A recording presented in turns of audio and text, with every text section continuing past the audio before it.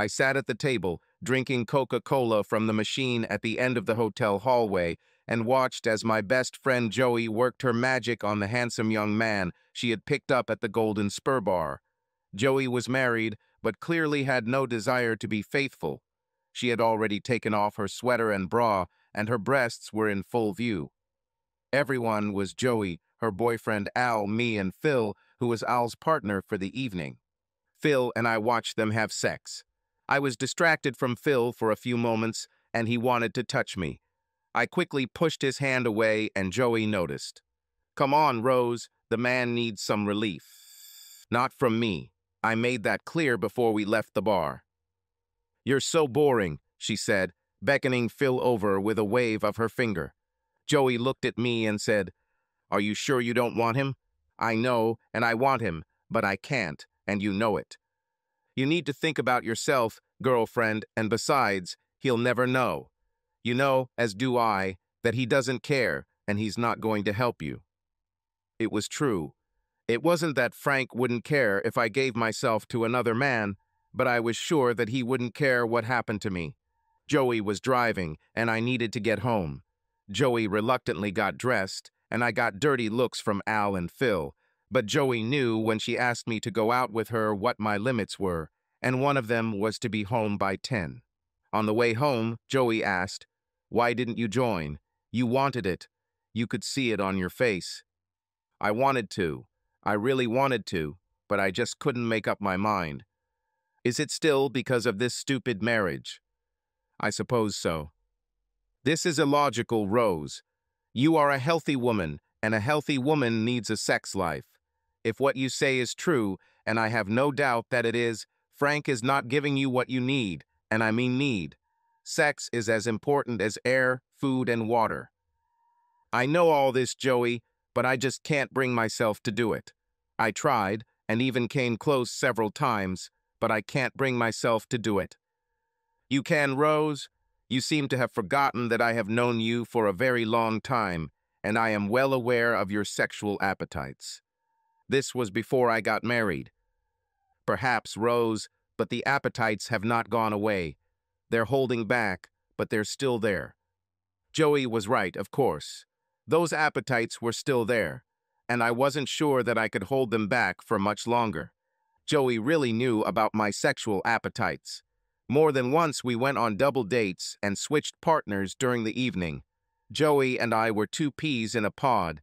With that in mind, what happened to us after high school and 3 years of college was amazing. Joey met Steve, fell head over heels in love, and began to act like a real nun. Steve was a fairly straightforward person and had equally straightforward views on sex.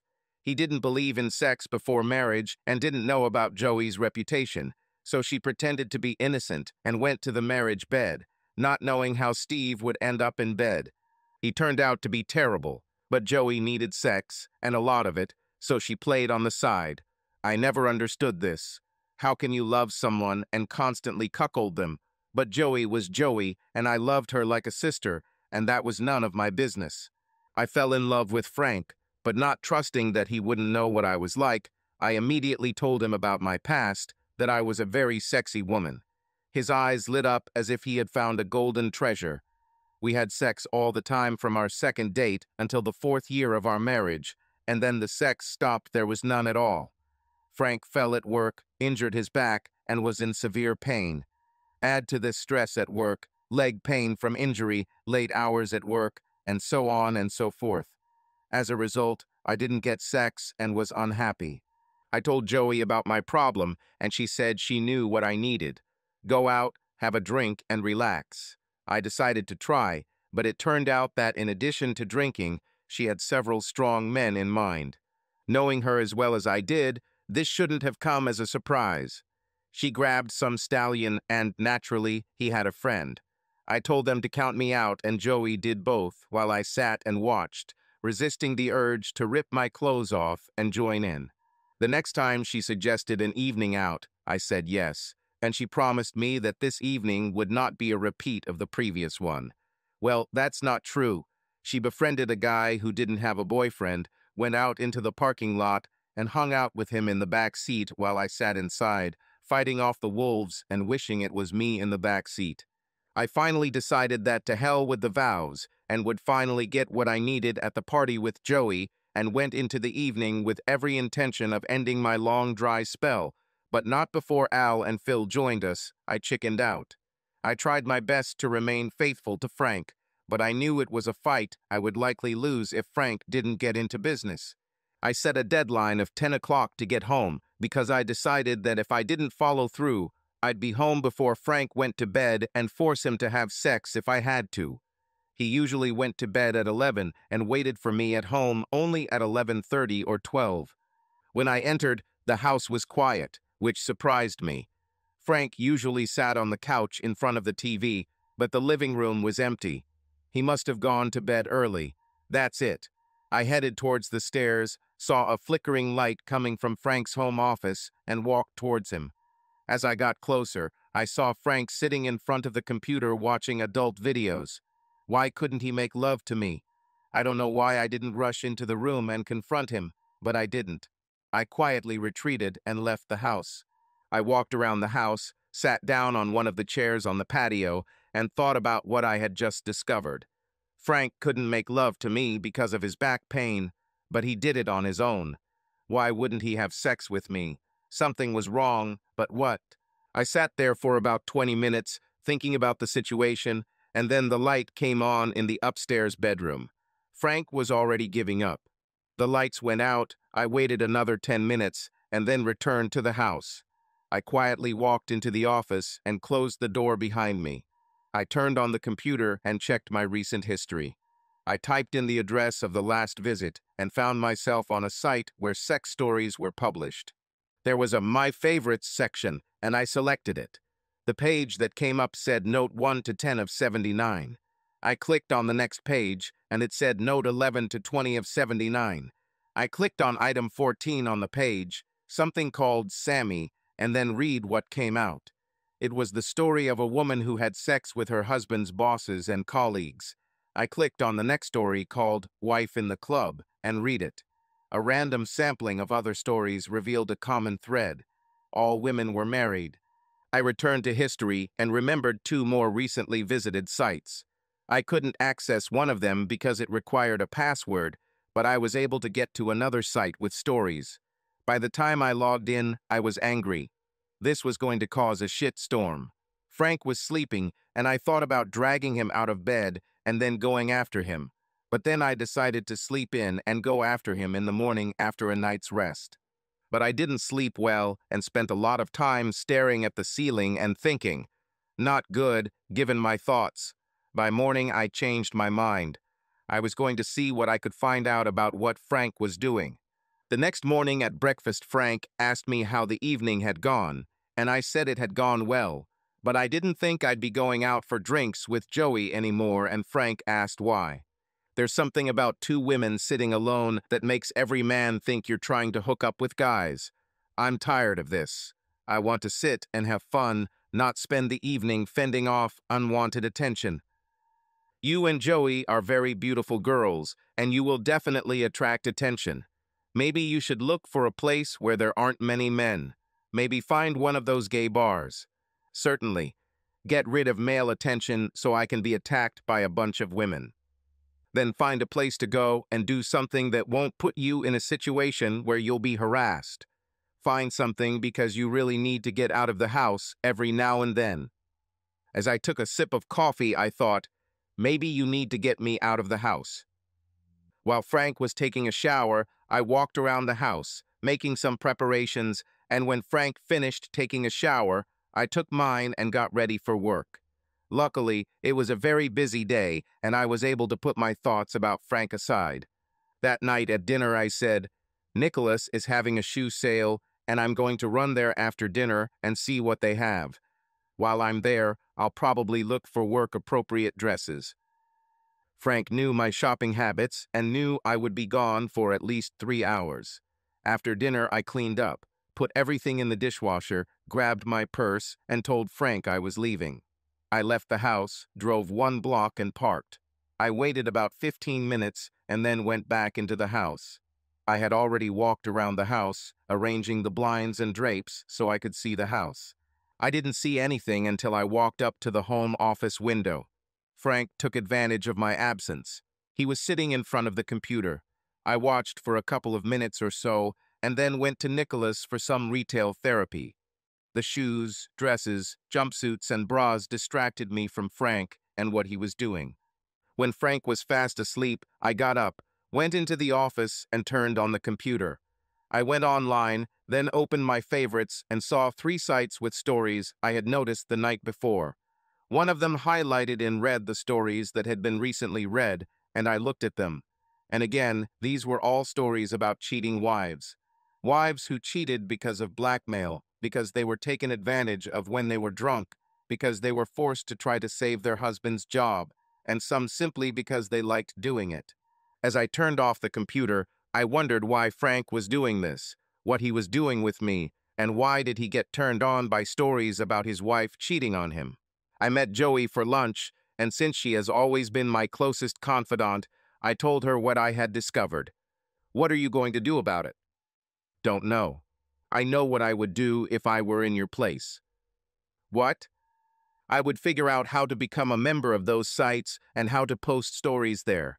Once that was done, I would go and do what he was reading, write stories about it, and post them on websites. And then I would sit and enjoy what he does when he reads them." "I couldn't do that." "Why not? You're saying he doesn't have sex with you anymore. If you do this, wouldn't it be some kind of sexual relationship with him?" I had nothing to answer, but this thought was spinning in my head for the rest of the day at work. That night, I put on the sexiest negligee and the most provocative heels and offered myself to Frank in the most obvious way, but he said his back had been hurting like hell all day. This was the last straw. To hell with you, Frank, I thought, and the next day, on the way to work, I remembered Joey's offer and decided that I would do it. I took my personal laptop with me and went to a restaurant with Wi-Fi on my lunch break to connect to 3 sites that I realized were Frank's favorites and created author accounts on them. Back at work, I called Joey and asked when our next night out would be. I reread what I had written, found a few grammatical errors, and noticed that I had mistakenly written Joey instead of Monica in several places, so I corrected that. Then I ran the spell checker and made a few more corrections. Finally, happy with the results, I logged on to Frank's 3 favorite sites and posted my story. I smiled as I logged out and said to myself, "Read it, bastard." One site warned that it could take up to 48 hours for a story to be posted, so I waited 2 days and then checked the site on my laptop. The story was there, but I couldn't tell if Frank had read it. To find out, I needed to access the site from a computer in my home office. Frank had the site set up to automatically recognize his URL, and he would log into the site without being asked for a password. I could check the list of stories, and if Frank read my story, it would be highlighted in red. That night, after Frank fell asleep, I went down to his office and turned on his computer. I went to the site, and my story was indeed highlighted in red, which meant Frank had read it. I opened the Favorites tab and felt slightly disappointed when I noticed that he hadn't added me to his list of favorite authors. So next time, I'll have to try harder. Yes, there will be a next time, definitely. A week passed before I received a call from Joey asking if I wanted to go out. I said I was ready, and we agreed to meet the next evening. This morning, I told Frank that I was meeting Joey after work and that we were going out for drinks with a friend who was getting married. I told him that I might be back late and that he should not wait for me. When we arrived, the place was already packed, and all we could see were 2 seats at the bar. We sat down and ordered, and I handed the bartender a 20 when he brought the drinks. He turned her down and said that the gentleman at the end of the bar had already paid for the drinks. Monica and I looked in that direction and saw a rather handsome man, and we raised our glasses in gratitude. He smiled and waved slightly, then turned to talk to the man sitting next to him. Monica and I sipped our drinks and looked around the place. There were at least a dozen interesting men in the establishment, and several of them were looking in our direction. I saw one of them get up and walk towards us, but before he could come, The man who bought us drinks was already standing in front of us. "If I may," he said, "my friends and I are sitting at a table, and we have 2 empty seats. I'd love for you to join us." I looked at Monica to see how she felt about this, and saw that she had already jumped off her bar stool. The man introduced himself as Jason, and then led us to a table where 3 other men were sitting. They were introduced as Randy, Josh, and Ryan. As soon as we sat down, another round of drinks arrived almost immediately, and within minutes Monica had Randy on the dance floor. Jason looked at her and smiled, saying, "She's clearly not wasting any time." When you have a husband waiting at home, you don't want to waste a lot of time on unnecessary ceremonies. Do you think so too? Certainly. Which of us is your choice?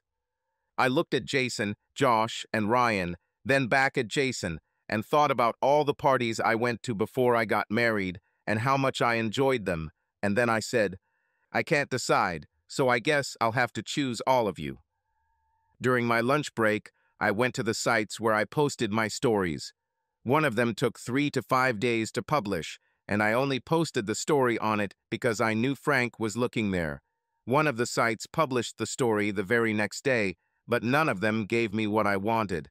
One of them showed what Frank was reading if he had favored my stories, but I would have to wait to see that. 2 days passed, and I saw my story on the site, and that night, after Frank fell asleep, I went down to the office again and entered the site. The story was highlighted in red, so I knew Frank had read it, but I was unhappy to see that the bastard hadn't added me to his favorite authors list again. I think next time I'll have to make more efforts. Joey's husband took her on a 2-week vacation, so the next time I went hunting alone. I went to the bar and ordered a drink. It seems that I was spoiled by previous outings, and instead of hearing, "This is due to," I heard, "That's $6 from you." I didn't take the money out of my purse in advance, so I had to dig through it to find the right amount. Looking around, I noticed several promising men and saw that most of them were looking at me. Not even a minute had passed before one of them came up to me and asked if I wanted to dance. I smiled, said yes, and let him take me to the dance floor. When the song ended, he offered to join his company at the table, and I agreed. He asked if I would like another drink, to which I again said yes, and he went to the bar to order it. When he returned, he put the drink in front of me and moved closer to me. One said, "Let's get out of here." That's what I came here for, so I took my purse, and he took my hand and led me to his car. He opened the door, and I sat down. "My house isn't far," he said as he started his car and pulled out of the bar's parking lot. "We have arrived." He parked, walked around the car, and opened the door for me. A true gentleman. I couldn't remember the last time my husband did this. He took me by the hand and led me into the house. Once we were inside, he pulled me towards him and kissed me. "Do you want me to have sex with you right now?" Stupid question. I don't take my clothes off with a man to play Scrabble. This is not a stupid question at all, dear. I looked at him and thought, "Thank you, dear husband. If you weren't a cheating bastard, I would never have gotten the opportunity to try this. I forgot to tell you that I have a neighbor." 5 neighbors? No, not like that. I do have a neighbor, but he has friends, and he invited them to poker, thinking I would be out all night. I lost track of time, and when I accidentally glanced at the clock by the bed, I exclaimed, "Damn it, I need to leave." But we're not done yet. I don't care. I need to go home, otherwise my husband will suspect something. Spit, we don't want to let you go. Thinking quickly, I said, "If you don't let me go home, we'll never be able to do this again. He will suspect something is wrong and will either lock me in the basement or put me on a chain to the house." As I had hoped, the thought that we might meet again made them retreat. Will there ever be another time with them? No chance. Perhaps I would have, but their threat of, "We won't let you go," made me realize that I didn't want anything to do with them anymore. On the way to his car, the guy asked, "Did my neighbor and his friends ruin everything for me?" I still hadn't returned to the safety of my car, so I said, "For you? No, But for them, of course, yes. When he drove me to the car, a true gentleman to the last, he got out, walked me to the car, and waited for me to open the door. Then he pulled me towards him and kissed me. I won't ask for your number, beautiful. If we meet again, it will be because you want it. I hope to hear from you. One last kiss, and he was gone. When I got into the car, I looked at his business card. There was only a phone number on it. I still didn't know his name, but that was fair since he didn't know mine. I rolled down the window to throw the card away, but then I thought about the wonderful feeling I had with him, so I rolled the window back up and put the card in my purse. As I drove home, I thought that my husband's afternoon adventure with his buxom mistress couldn't have been half as satisfying as my evening with the boys. Once again, my story was highlighted in red, but the icing on the cake was that I was added to Frank's favorite authors list. You had to make sure you stayed there, right? My night with a stranger and his roommate and his friends convinced me that there would be no more solo nights out. After all, there is safety in numbers, so until Joey gets home, I'll be on a leash. Yes, sure, I had already taken Mr. 555-340-1863's business card out of my purse a dozen times and looked at it, but 3 days passed before I picked up the phone and dialed the number. When I heard the voice on the other end say, hello, I realized that he didn't know my name any more than I knew his, so I just said, hi, it's me. I thought you would call. I almost didn't do it. I didn't really like how our last date went. Sorry, Jerry shouldn't have been there, much less his friends, but when they showed up, my hands were tied. Besides, Jerry is my roommate and my business partner, and I need to stay on good terms with him. And to be honest, you seem to be enjoying yourself. Yes, but I would like to be able to have a say in this matter, and not just be taken and used. There were two whom I would never have let near me under other circumstances. Is there any hope that this call means I can get another chance? Maybe, but only if I know it will only be you. Jerry was delighted with you. I know he would love to see you again. Maybe another time. When can we meet? I can go out tomorrow. What time and where? It felt weird walking into the Silver Dollar without Monica nearby. I've never been in this place alone before. I looked at the clock and saw that it was exactly 7. I looked around and didn't see Mr. 555-340-1863, so I headed to the empty booth, ordered a drink, and started scanning the crowd. If Mr. 555 didn't show up, there were a few attractive options here, and in fact one of them noticed me looking in his direction, smiled, stood up, and walked towards me. But he wasn't meant to make it because Mr. 555 slid into his seat opposite me. He glanced at the approaching man who, under the gaze of Mr. 555, turned around and walked in the other direction. That's science to me, he said. You should have come earlier. Leaving a fox like you alone for even a minute is not a smart move. You sound suspicious, like someone who wants to get into my pants. Damn, gotcha. I hate it when that happens. You're lucky I'm a girl who gives up pretty easily. Are you ready to leave? I'm not that easy. I need to drink at least a couple of times. That's bad luck. A girl who knows how to bargain. He bought me another drink, and then we danced a few times. After the third drink, eager to see him in bed again, I said, Are you ready to get down to business? I was ready from the moment I pulled into the parking lot. Where is the most extravagant place you've ever had sex? On the kitchen table at my boyfriend's parents' house, while they were outside in the yard having a barbecue. What about you? Here, tonight, in the men's or women's restroom. Are you serious? Seriously, if I can talk you into it. I looked at him, saw the challenge in his eyes, and smiled at him, saying, I agree, but this should be the men's room. Why?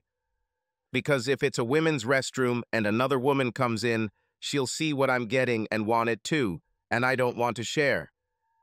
What if a man comes in? He can take advantage. I've been looking for a woman like you my whole adult life. Let's go.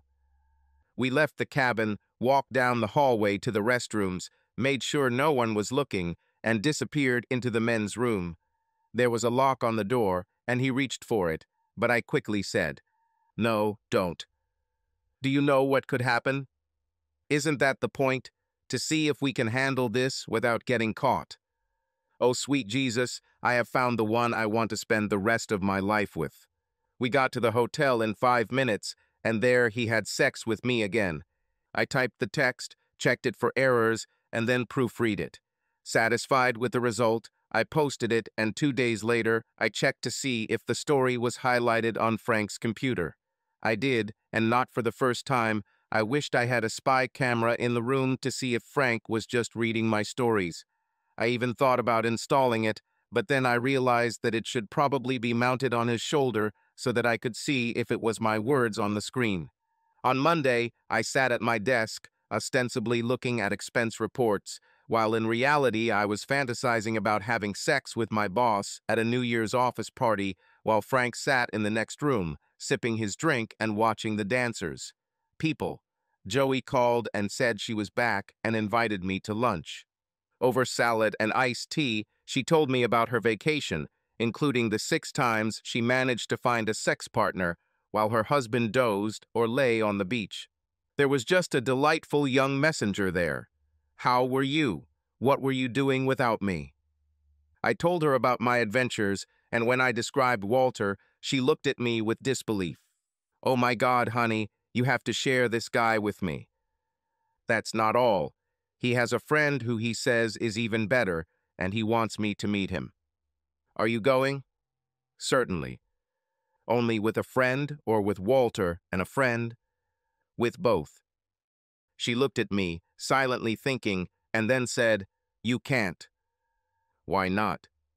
They'll send you to the hospital. Aw, come on, Joey, be serious. I'm serious, honey. You know men. One won't just stand by and watch, and you know that.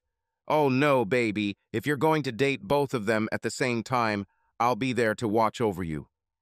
Monica followed me to the hotel room Walter had rented. Walter raised his eyebrows when he saw Monica, and I told him I'd explain later, and then he introduced us to Terry, a tall, well-built black man. I saw Monica glance at me quickly. I didn't tell her that Walter's friend was black and Monica was a bit racist. After a short conversation, Walter pulled me close and said, "I know you only have a few hours, so let's not waste a minute."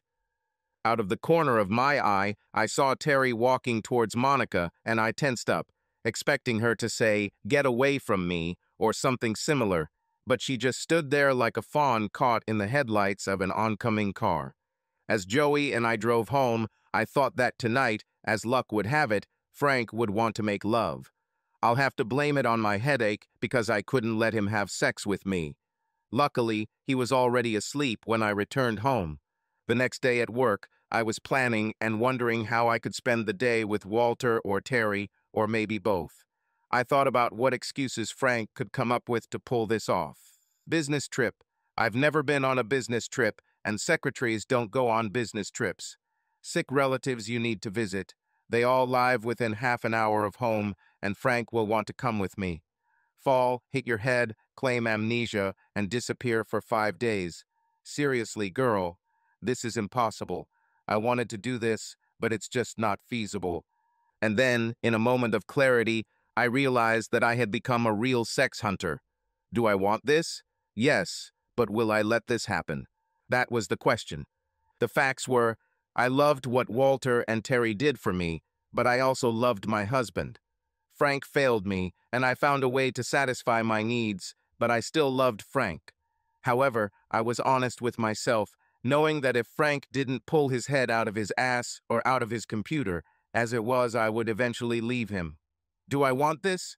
No, I don't, but I'm not going to live without sex, and if Frank doesn't start fulfilling his duties, I'll always find someone who can, and eventually I'll be found out.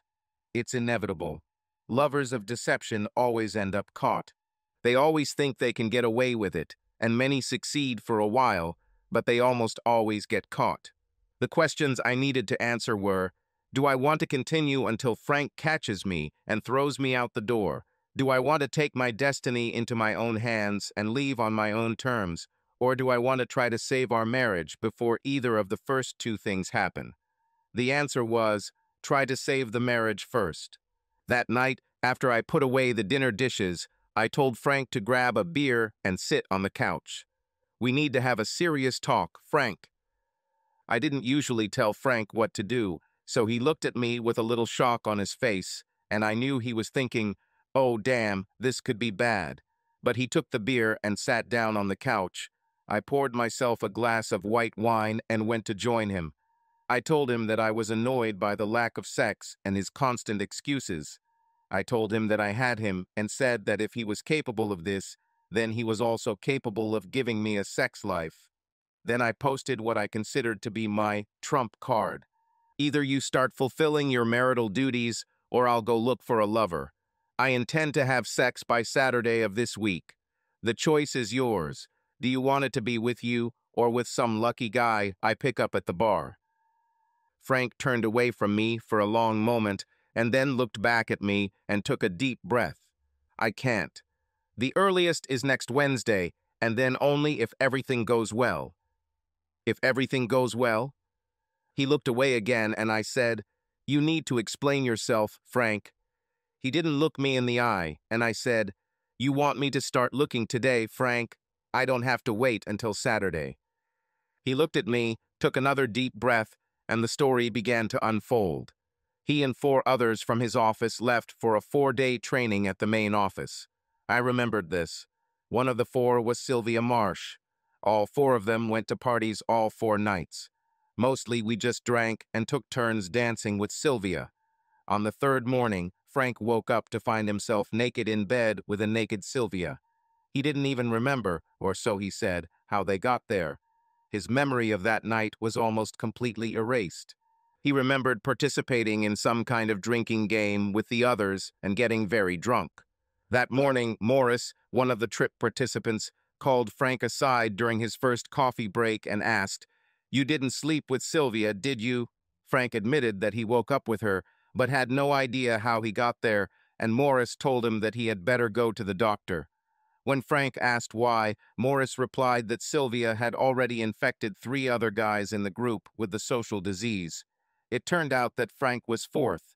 He pretended his back hurt so he wouldn't have to make love to me while he was treating his illness. Nonsense, Frank. She can be cured in less than 6 months. He turned away again and said, it's gone, but it takes up to 6 months to make sure you don't have the virus from another disease. I couldn't risk giving it to you. I couldn't live with it if I did. I have my 6-month checkup on Monday, and the results will be out on Wednesday. I sat and looked at him, thinking about what he told me. I had no problem believing that this could happen. This also happened to me several times before meeting Frank. One time I woke up in a country house by the lake with 6 students, not remembering what happened that night. Then I realized that Frank had to restrain himself to protect me. I probably should have felt bad about it, but to be honest, I didn't. I was very sexual, and I needed it. What I needed to do now was get the train back on the tracks and get it moving in the right direction. Okay, Frank, I'll be faithful until Wednesday, but I expect you to call me at work as soon as you get your results and tell me you're clean. If you're not clean, I'll leave work and go to the bar, where there's music and guys looking for a good time. Frank looked at me strangely and then said, is that all? No, I'll kill you or I'll make you regret ever meeting me. No, Frank, you're a man, and all men are prone to stupidity when it comes to women. Don't you hate me? Don't you want to kick me out of the house for cheating? Look, Frank, I'm angry, okay? But I believe you when you say it happened, and you don't know how. I'm not happy that you made me abstain for 6 months, but on the other hand, I'm very happy that you took care not to infect me with those gifts that Sylvia gave you. This does not mean that I let you get away scot-free. I am serious about getting sex, and your punishment will be that you will know that someone else can do it if you don't get your permit on Monday. This is your punishment, Frank. You'll be worrying all next week about whether your wife will get someone else. Would I actually do it and then rub it in his face? No. I would make him worry, though. I thought about meeting Walter again, but it would be before the weekend if I decided to do it, and I would make sure Frank didn't suspect that I had changed my plans for Wednesday. Did I feel bad about what I had done and what I was about to do? No, I didn't feel it. My take on it was that Frank made me do it. Through his actions, he forced me to take care of myself. If he had immediately admitted that Sylvia had infected him, I would have accepted it, as I accepted his confession later. Like I said, I could imagine that this could happen because it happened to me. If he had been honest from the start, we could have had a sex life. But he hid the problem, pretended he had back pain, and it ended up leading me to seek what I was supposed to get from him elsewhere. So yes, what I did was Frank's fault. I thought about Walter all night, and by the time I went to work the next morning, I decided I wanted one last time, but only if I could do it on my terms. I called him on the first break and asked if he could take Friday off. He said he probably could, and then asked what I was up to. I have some vacation money, and I want to take one day off Friday and spend the whole day with you. That's definitely an incentive to take the day off. Just me, or do you want to invite Terry too? I had to think about it for a few seconds. If Terry wants to join. I'm definitely in, but I need to talk to Terry. Agree and find us a hotel room with a strong bed. It will be done. Call me around 3. At 2 o'clock, Joey called me. You damn prostitute. Why are you stealing my boyfriend? He just called me and said he couldn't meet me on Friday because he had a meeting with you. Your boyfriend? Yes, you bitch, my boyfriend Terry. Oh, stop it, Joey. He's black and you're a racist. I'm a racist in love with sexting him. I've been seeing him every day since I met him. You could have told me, and then I would have said no when Walter asked me if I wanted Terry to join us on Friday. Oh, stop it, you. I'm just teasing you. The truth is, I've been seeing him every day since I met him, and I'm going to keep seeing him, but I'm willing to share. Why don't you join us on Friday then? I can't be free on Friday. Maybe next time. There won't be a next time. Friday is my swan day.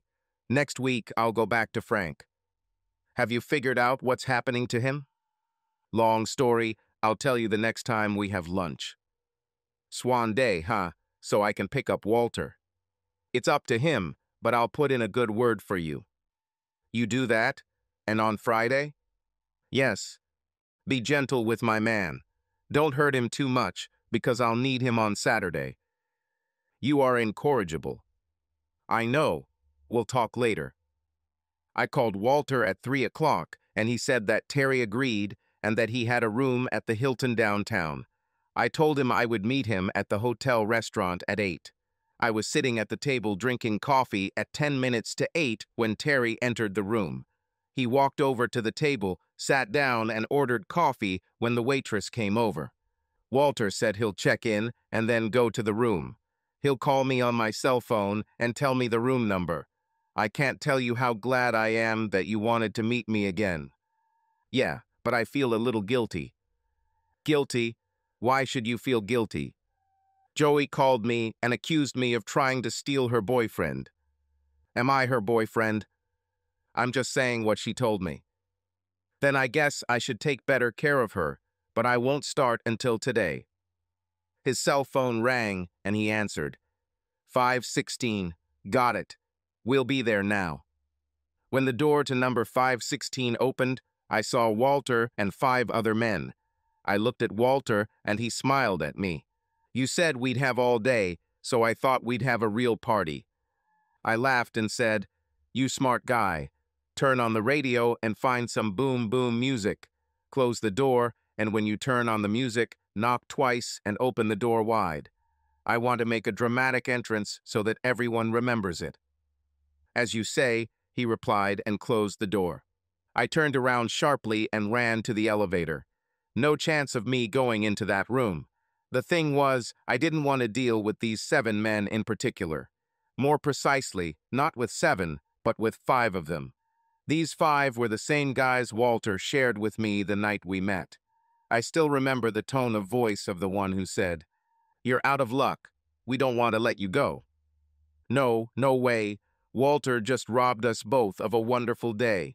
I was really looking forward to spending the whole day with Terry and Walter. I called Joey and asked to meet for lunch. I thought you'd be naked during lunch. I'll tell you everything over lunch. Over dinner, I told Joey the whole story, starting with why Frank had been avoiding me, then about my first night with Walter and what happened that morning. Be very, very careful if Terry talks about going out with Walter. Be sure to explain to him that you're only interested in him and Walter, not the whole crowd. By the way, I told Terry that you called him your boyfriend. What did he say to that? Said he should start taking better care of you. Ooh, I like it. Just be careful, girlfriend. Subscribe to our channel so that your love doesn't cheat on you, and go ahead and listen to the next story, because this story is nothing compared to the next one. If you're under 18, don't even think, click to the next one. Click to the next one. Click to the next